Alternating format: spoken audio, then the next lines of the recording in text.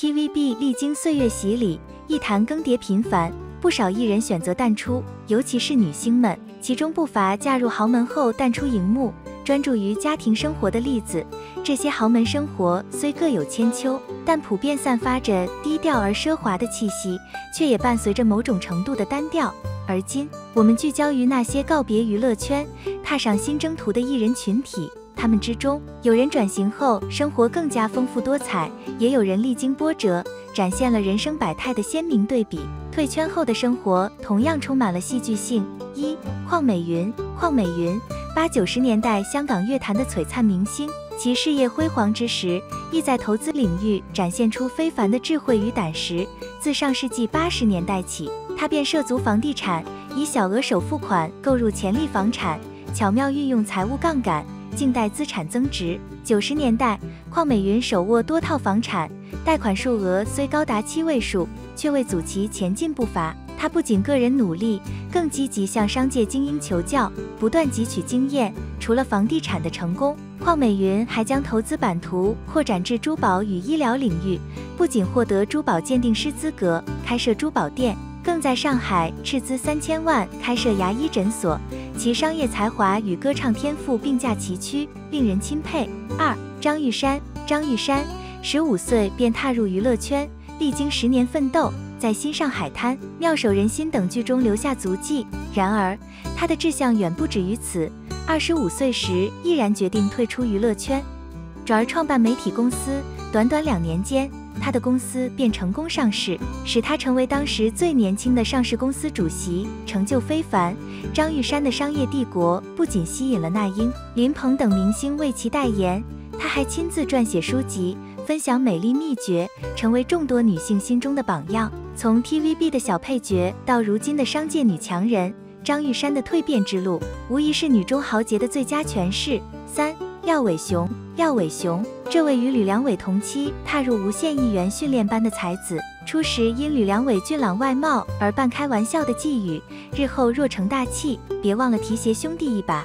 未曾想命运弄人，次年他便凭借在网中人中的精彩表现，与周润发、郑裕彤等大咖同台竞技，一跃成为荧幕新星。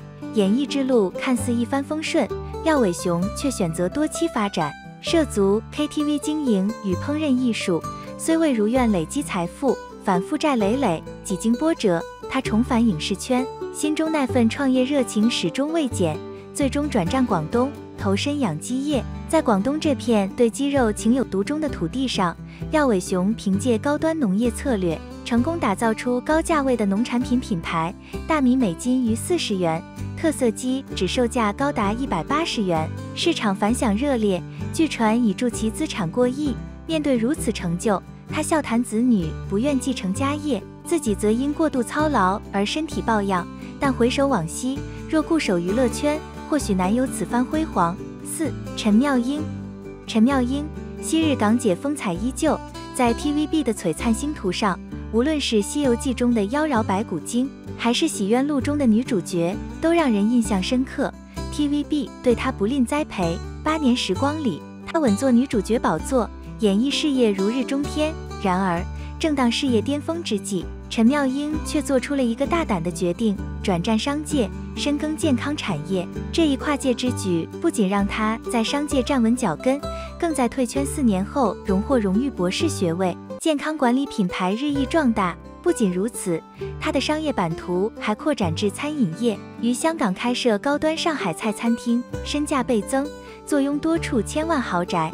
这一切成就的背后，除了他个人的智慧与努力，也离不开生命中几位重要男性的支持与影响。从湾仔大佬到玩具大王蔡志明，这些人物不仅为他的事业铺设了道路，更让他的名字与香港上流社会紧密相连。蔡志明对陈妙英的特别关照，更是让外界对两人的关系猜测纷纷，甚至有传她已成为蔡家的隐形女主人。而蔡志明与甄子丹的亲戚关系，更为这段故事增添了几分传奇色彩。陈妙英的每一步都走得既坚定又充满故事，成为了当代女性跨界成功的典范。谭小环曾是港姐冠军，参演过《古惑仔》《搜神传》《法证先锋》等剧，常看 TVB 的观众一定对她的脸不陌生。但是谭小环在 TVB 并不受重视，演了20年，一直在配角圈里打滚。TVB 本来工资就低，配角更是赚不到几个钱。于是2014年谭小环退圈，开始投资卖鱼蛋，还被赐名鱼蛋西施。靠着明星光环，谭小环第一个赚了4万，比自己在 TVB 打工时工资要高。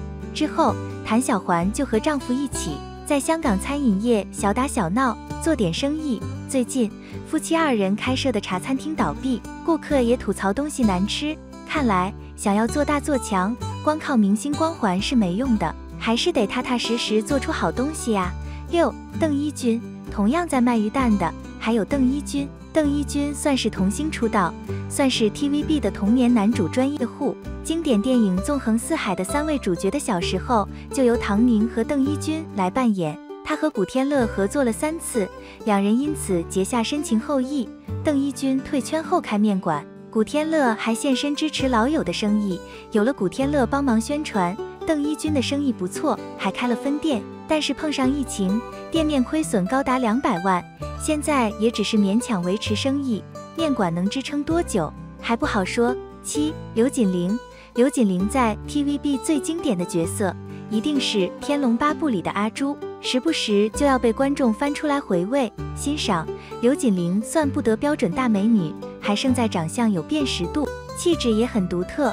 2009年，刘锦玲退圈读书，在美国完成学业后，她开始在香港纸媒担任专栏作家。之后，她又进修心理学，网传她有卖过保险，但现在她应该在从事心理健康相关的工作。她一直未婚，也没爆出伴侣。比较特别的是，她在微博上非常活跃，算是 TVB 退圈艺人中最活跃的一位了。8. 梅小惠，梅小惠的长相可就比陈妙英更普通了，但梅小惠能进娱乐圈，都仰仗她有个制作人亲姐梅小青。梅小惠最经典的2部作品就是《皆大欢喜》和《锦绣良缘》，其中《锦绣良缘》的导演还是梅小青。2004年，梅小惠退圈投身营销广告公司之后，她虽然没有再返荧屏，但是做的工作与娱乐圈总有联系。她还总在微博上晒出自己与阮兆祥的合照，因为他俩曾在《皆大欢喜》中饰演夫妻。梅小惠现在还接姐姐的班，开始担任制作人。她最幸运的地方就是有一个处处帮衬她的好姐姐。9. 朱千雪，朱千雪在娱乐圈可谓是来去匆匆。2012年因获得港姐季军而入行，2016年默默退圈。世人皆知，港姐选举要求才貌双全，所以港姐中有不少高学历人才。朱千雪就毕业于加拿大排名第1的名校。2016年，朱千雪一边拍戏一边攻读法律博士学位，之后还经朋友介绍去到律师事务所实习，然后就这样悄然离开了 TVB。现在她是不是会在 ins 上抛出自己的工作日常，完全就是现实版的律政俏佳人。